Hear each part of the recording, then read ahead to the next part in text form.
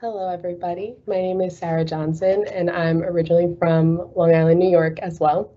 I graduated from Hawaii Pacific University with my bachelor's in biology with the concentration of human health sciences. I was first introduced into development with MySpace, basic HTML and CSS, also with Reddit with Markdown. And it's actually really fun fact, my brother is an instructor here as well. So he definitely introduced me into development as well. And personally, I enjoy full stack development. For my capstone roles, I was responsible for front-end development, back-end development. I was also the Git master. I focused on code review and deployment.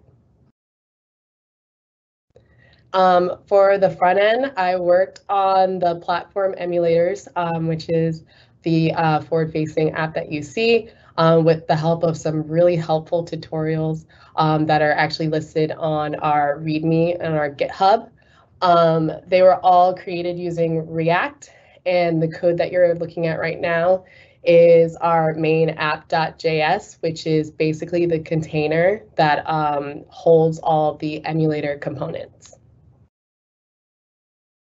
For the backend, I assisted with the server, SQL, and additionally the queries, which is basically like data manipulation for the database. I use CRUD, which stands for create, read, update, and delete.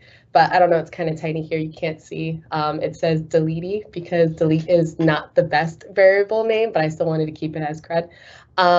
And basically create inserts a new record, reads the data, update manipulates the record, and deletes the record.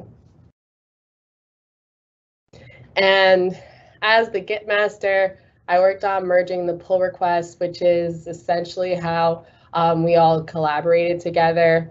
We are spread out across the map, and it's kind of hard to like send each other code. So we use GitHub as a way to collaborate, even though we are remote. My primary job as the Git master was to review everybody's code sent in as a pull request and make sure that it integrated seamlessly with our project. And I just wanted to make sure that nobody was overwriting other people's code. Wanted to make sure that everybody's components were working with everything that we had. And just, yeah, making sure that we have an app that is fully functional. And then I worked on deployment, so it gives us the ability to share our hard work with all of you. Typically, when we work on our projects, everything is hosted locally, so we don't have to rely on internet or like a server or anything like that. But since we want to share our project with future employers and also our friends and family, we actually hosted it because it's not ideal to ask everybody to clone the repo and download thousands of files. And then also we want to be able to share, even though it is a work in progress, we do want to be able to share it with people who are technologically illiterate so that they can use this as a tool and a resource to learn how to use a computer or a phone. And before I get into questions, I would like to thank my incredible instructor, Brandon. I would like to thank our incredible fellow, Devin. You guys were so helpful, and I really appreciate all the hard work that you do. I'd like to thank Lori for putting all this together. This is an incredible program. Thank you. I'd also like to thank my parents and my Nana for always believing in me. And lastly, I'd like to thank my brother, Abe, who again is an instructor here, and he's helped me a lot through the program. So thank you all, and I'm opening up the floor for questions.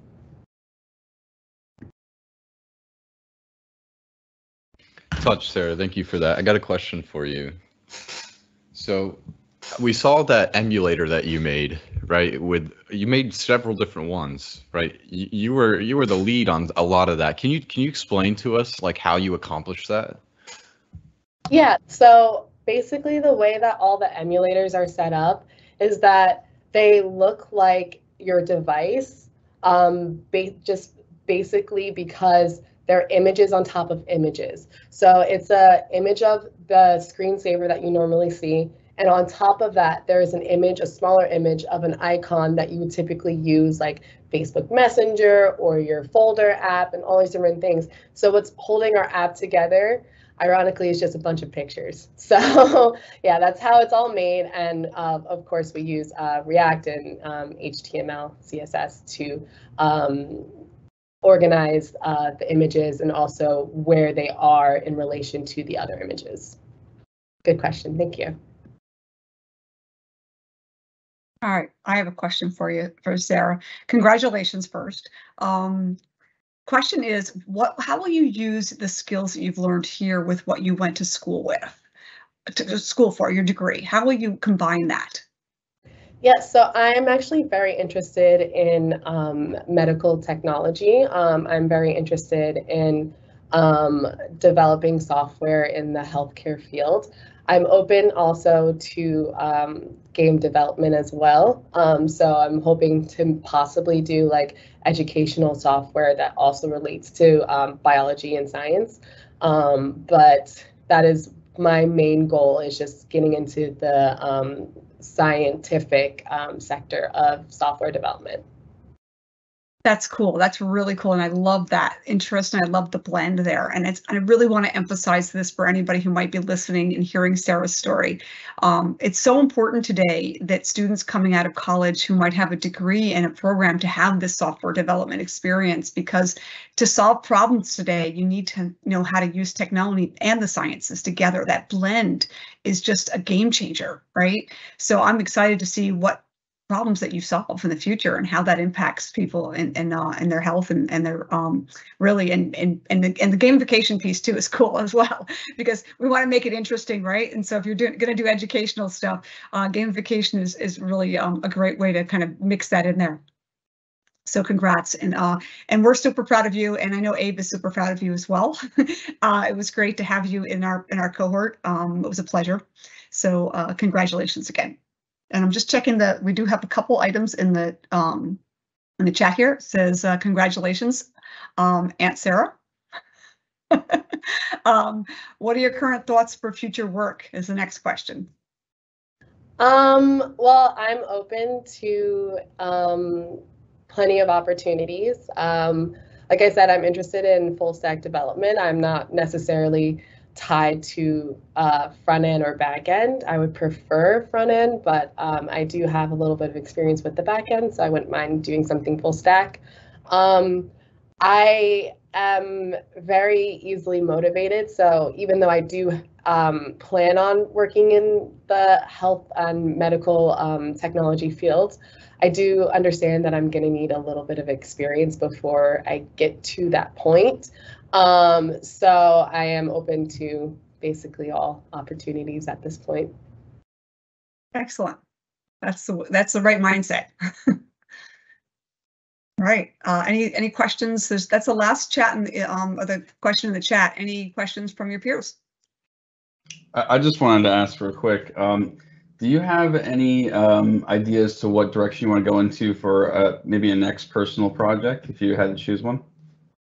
Yes, I do actually have an idea for a personal project, which is an educational software for people who are studying for higher level exams who suffer from ADD and ADHD, because I do have ADD and ADHD, and sometimes it's difficult to study without something that's interactive. And then once you get to a certain point, for lack of a better term, things are boring and it's hard to stay focused. So I'm really interested in, again, educational software that is more accessible for people who are neurodivergent. Awesome, and congrats. Thank you.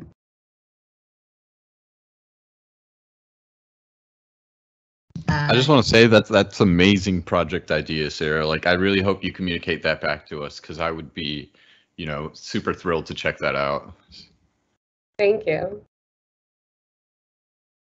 I just want to say congrats to Sarah. She is amazing, and Sarah is goals for me. and I can't wait to see what she does. It's going to be awesome. Thank you, and congratulations on your job. I'm super excited that you're going to be able to use SQL for your future employers. So, yay.